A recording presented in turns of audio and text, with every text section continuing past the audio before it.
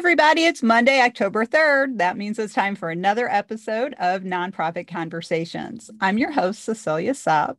I'm a certified association executive, and I am the principal and founder of Rogue Tulips Consulting. Thanks for joining us for this week's episode, and I would like to send out a special good morning, good afternoon, or good evening to our global audience, and welcome. We're really excited this week because we have one of our favorite returning guests, Ed Barks, who's a communications expert. And he's going to talk with us today about online conversations and how to best prepare and facilitate them. Welcome back, Ed. Would you like to say hello and tell our audience a little about yourself? Yeah, thanks so much, Cecilia. Great to be back with you again. I am a communication strategy consultant and a training consultant and a business author. So I write books for communications and government relations executives who need to get themselves and need to get their spokespeople up to speed when they're dealing with the public. It may be through a presentation, it may be through a media interview, even congressional testimony. But that's where I tend to come into play, when they need to get their message squared away and understand how to deliver it.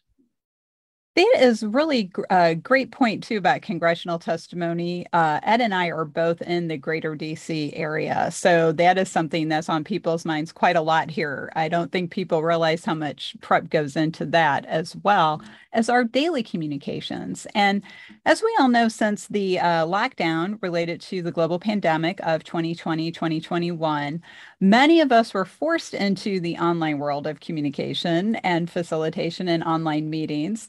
And some of us, like myself, who were already working virtually, didn't think it was that big a deal. But there was a challenge for those people who were used to going to the office or having those in-person meetings. But Ed, what is really different about an online meeting or conversation or facilitation versus an in-person one? One thing, and one thing only. This usually shocks people when they hear me say this. It's just the technology. It's just a different set of tools that you have to work with. So you still need to go through the same type of preparation when you're moderating a conversation online. It may be a meeting, let's say a committee meeting of some sort, or a work internally related meeting. Could be a webinar of sorts. But no matter what you're moderating, you still need to take almost precisely the same steps you need to take if you were doing it within a physical room. In other words, you need to get to know the panelists and introduce them to one another. You need to get their bios so we can introduce them to those who are listening. So there's a lot of steps you need to take, and we can go into some of those in greater depth if you like. But the fact is, it's just the technology that's changed. You know, I am so glad you said that, because as somebody who had a paid Zoom account years before the lockdown, I can tell you that's really, to me, the big difference is I am still amazed by the fact that here in the 21st century, we can have real-time conversations with people anywhere in the world, whether we're recording them or not. But we can just talk to anyone anytime. And kind of a funny thing that I realized many years ago, I started my career at the U.S. Chamber of Commerce, and we faxed everything back then. It was the Reagan era. So we used fax machines, and we would fax things. One day I was faxing something to Australia, and it struck me that on the other side of the world, a piece of paper was coming out another machine just a few minutes later with that on there. And so that was really an eye-opener for me about how technology enhances our communication ability. It allows people to participate more and from farther away, or people can come to a virtual annual conference that may not be able to come in person for whatever reason, time or money constraints. So I think that technology part is important. And I do want to go into some depth on the other points. But before we get off technology, Ed, do you have any tips for people running an online meeting or facilitation or conversation about getting comfortable with the technology? Well, it involves practice, and that should be part of anybody's preparation steps, no matter what you're doing when you communicate. And in this case, if you're moderating an online type of meeting or conversation, you need to practice with the technology you're actually going to use. And for instance, I use Zoom a lot. That's kind of my platform of choice. If a client at some point asks me to do something on Microsoft Teams or on Skype, I'm going to need to do little bit more extra preparation because I'm just not used to working with those tools as much as I am with Zoom. So it's all about the practice ahead of time. It's getting as much confusion out of your mind and out of your way as you can. I think that's an excellent point, especially since so many of us started using Zoom in the lockdown years, because Zoom is always adding additional tools. They're adding add-ons. They have integrations now. Sometimes they update the software so often in a 6-week period, you start getting glitches. So you need to be aware of some of these things. Also, I'm with you on Microsoft Teams. I don't use that as often at all. I'm also a Zoom person, but that does work very differently, as does Google Meet. Google Meet is very different from Teams and Zoom. So I agree with you on that. It's very similar to making sure you know what AV is going to be available in an in-person meeting and running through your presentation and making sure you're ready to go. So now that we've got the technology out of the way, what are some other tips for just successful management of conversations and meetings and facilitation that we should all be aware of? Well, again, I'll come back to preparation. And I know in many cases with my clients, I sound like a broken record when I talk about that, but that is really so vital. And I've already talked about, getting an understanding of who the panelists are and how you can introduce them. There are other steps you have to take too. For example, if you are moderating a meeting and it's an online meeting, you had best log on to that platform at least 30 minutes ahead of time so that if there are any issues, any problems, you hopefully be able to troubleshoot them or at least give yourself a fighting chance at resolving whatever the problem is. Also, if let's say you're moderating a panel discussion online, invite the participants in about maybe 20 minutes ahead of time so that they can also troubleshoot anything that may come up. You'll have a sense of what's going on. And if there's anything you need to iron out, you've given yourself 20 minutes or so to do that. Now, the other point is do not let the crowd into the room until the appointed hour.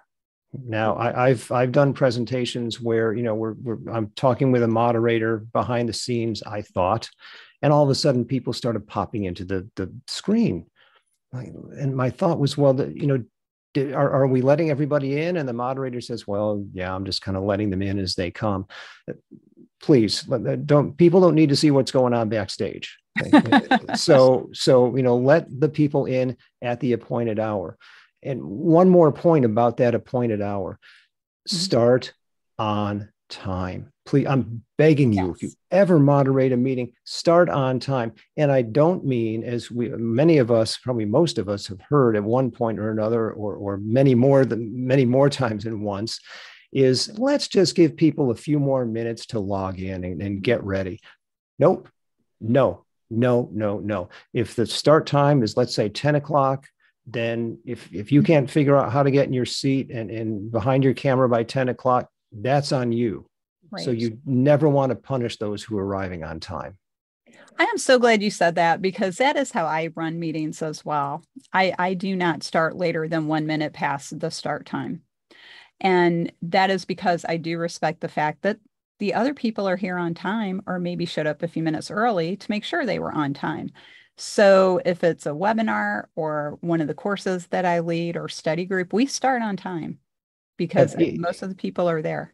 And even if you're just an attendee, even if it's not a participatory type of webinar, please, I'm begging you, get there 5 minutes ahead of time so that you can, again, get everything squared away. You know what's what, you understand how to ask questions.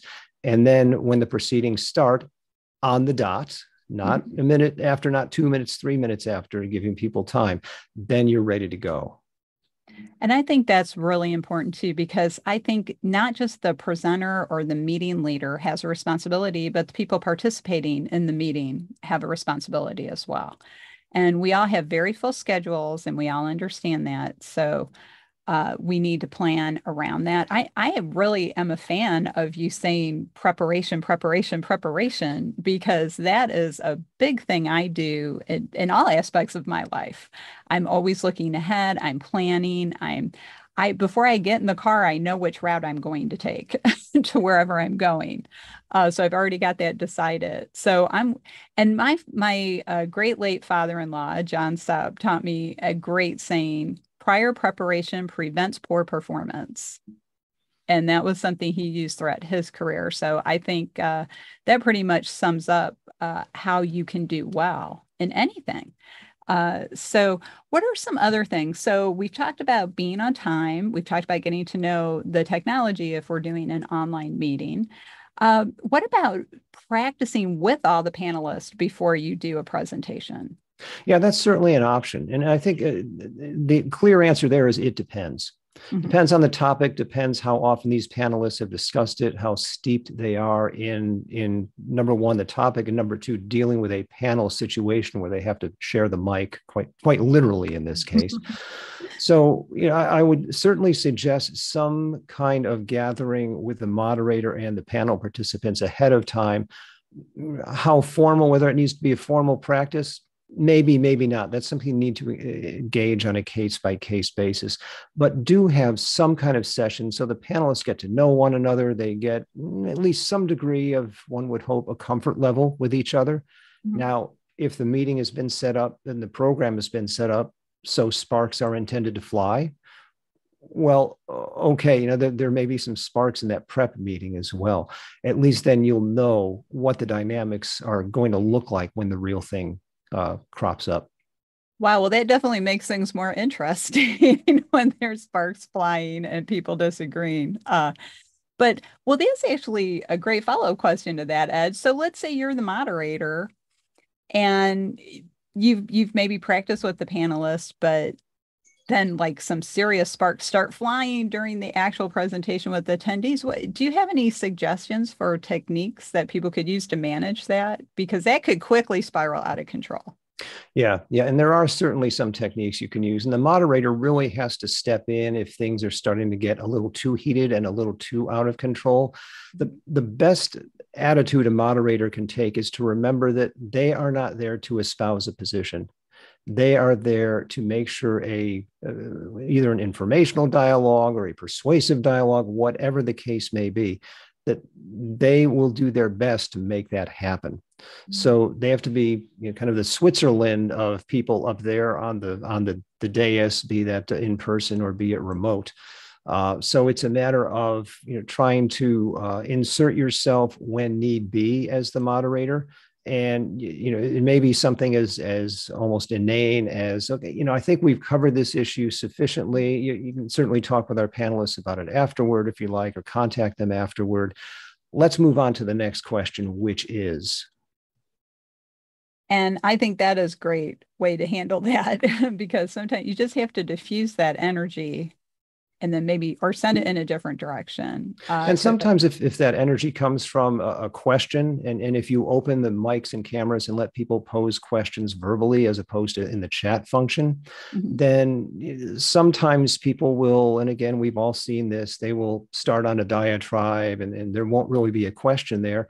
And at that point, the moderator needs to step in and really try to narrow down your question, please. Or if it just gets to this type of diatribe where it's totally non-productive, a quick thank you, insert yourself into the conversation as the moderator, and then remember too that as the moderator or the technology person working with you, you have the ability to mute participants. And I would not take that lightly because, and again, we've all been in situations where you're in this meeting and the speaker is giving a presentation, and all of a sudden you hear a sneeze or a bird chirping or a doorbell or something, and somebody has left their mic open. They don't understand or forgot to mute. If that's the case, I don't even bother anymore with saying, would everyone please mute yourself? I'll just go into the participant list and click mute, whoever it is, because you don't want those distractions out of respect for everybody else who's in attendance. I agree with that. I'm just kind of laughing because right before you said hit that mute button, I was thinking the same thing because sometimes people, they don't realize how long they're talking. and they'll go on, and it turns into a wall of words, basically, because you cannot insert yourself politely to say, well, thank you. Let's let somebody else talk. And that they can be a challenge with podcast guests, not you, but sometimes somebody is nervous and they talk for like 7, 8 minutes, and that can be a little hard to manage because you don't want to be rude to a guest. You want to let them have their say. But when we're in a meeting or a webinar or facilitation, we do have to be aware of the time factor for everyone else too, that people are there for certain meeting topic or webinar learning. And so we have to be able to be fair with people. But I also kind of laughing because sometimes in life, I wish there was a mute button when you're talking to people. Like, okay, asked and answered, counselor. So, and it also reminded me of our earlier comment about testifying before Congress, because if somebody is violating the rules of engagement in the House of Representatives, they are presented with the gavel. Yep. And that's the sign, okay, you've gone too far. Or the mace, I'm sorry, they present the mace. Which not like mace that you squirt at people, but like a mace is something like a hammer or a weapon kind of, but they present the mace so that the person realizes, oh, okay, I've really gone too far off the rules here and need to come back. So those are all really great tips, because bringing it back to your original statements, Ed, it really is about being prepared, understanding who your audience is going to be, how much time you have, and then the technology of what you're using for the online meeting and facilitation. So before we wrap up, are there any other things that we haven't touched on that you think people should know about, facilitating an online conversation or a meeting? Well, you mentioned time limits, and that's a crucial one for any moderator of any discussion. If, for instance, again, it's a panel discussion, and you've all agreed that the panelists will have 5 minutes each to deliver some opening remarks, and then you'll go into Q&A. Sometimes panelists tend to get a little lengthy with their remarks, and they haven't practiced them probably, so that they think, well, this will take me 5 minutes, and 10 minutes later, they're still chugging along. So as the moderator, you need to step in and enforce the agreed upon guidelines out of respect for the other panelists and for the audience too. Also, at the end of the session, end on time as well. If you've agreed on a 1-hour session, at 58 minutes, start wrapping it up. So that time element is very important from a moderator's perspective too. And it's part of what you've agreed to do as moderator. Well, and I think most people who are coming to an online meeting of any kind, whether it's education or a committee meeting, we are all professionals and we're all grown-ups. And so I think if we make it very clear from the beginning, we're starting and ending on time, we'll start our wrap up at a certain point. I think we can all understand that and get with that agenda. So those are, well, and unfortunately, though, we are near the end of our episode. And before we wrap up, I want to thank Ed for joining us again and sharing his wisdom. He's one of our favorite guests, so we look forward to having him back next year. So Ed, as you know, we always like to ask our guest, what is the one thought you'd like the audience to take away today? And then how could they get in touch with you if they wanted to talk more? Well, I'm going to pull out the hammer again. It's preparation. It's preparation. You've got to decide with forethought how you're going to handle your moderator's duties, what you need to do to make a successful program or meeting for the rest of the participants, because that's on you as the moderator. And in terms of getting in touch, I will mention that there are a number of pieces in my latest book, Insider Strategies for the Competent Communicator, that speak directly to moderating panels and to moderating online discussions as well. The good news there is that the book is available with my compliments. This is something I decided to do earlier this year as we were kind of in fits and starts coming out of the pandemic, and I know we're not there yet. Nonetheless, it's a kind of a way to give back, if you will. And to get the lowdown on that, simply go to www.barkscom.com. That's spelled BARKSCOMM.com/insider book. Oh, I think that's just wonderful that you created that tool and are just sharing it with the world. And I will say, and this is as an author, I've written 4 books now. And as an author, it frosts me to no end when people say, I've got an ebook. And you look at the book and it's like 15, 20 pages. Yeah. And, folks, this is a book. This is an actual book. It's more than 20 pages long. And it's not a list of bullet points. That's, it's so funny, Ed, you and I have so many of the same pet peeves because that is one of mine as well. Because to me, that's a pamphlet or a handout, an essay, maybe. I would never call a 15-page thing a book. And then there's people who don't even write a whole paragraph. They write lists of bullet points and then say it's a book. That's not a book. Being a writer is a different level. To be a real author like you are, I am a writer. I have not published a book yet. That's on my bucket list eventually. But yeah, to be a writer is to put a lot of thought and effort and time and a dense amount of information together for your audience. And knowing the quality of your book, said, I understand how much time and energy you invested in this book that you are now sharing with the world. And so I hope a lot of people come and get your book and learn from it, because that's great. And I'm going to stop now because otherwise I'll start talking about how much I don't like calliope music or clowns, because that's the other thing on my pet peeve list. So, well, Ed, thanks again for joining us. And I do encourage the audience, wherever you are in the world, go to Ed's website, barkscom.com, and look at his book. He also has some other books you may find of interest as well. We have to go rogue for now. Thanks for joining us this week. And if you'd like to learn more about Rogue Tulips Consulting and how we can help your organization bloom outside the box, visit our website, roguetulips.com. We have information about our services as well as our weekly blog that you might find of interest. If you are a current CAE or a CAE candidate looking for courses or education to support your application or to support your renewal, check out our education program, the 501c League. You can learn more about that at the 501cleague.net. Thanks again, everyone. And on behalf of myself and Ed, thanks for joining us. And we'll be back next time with another exciting episode.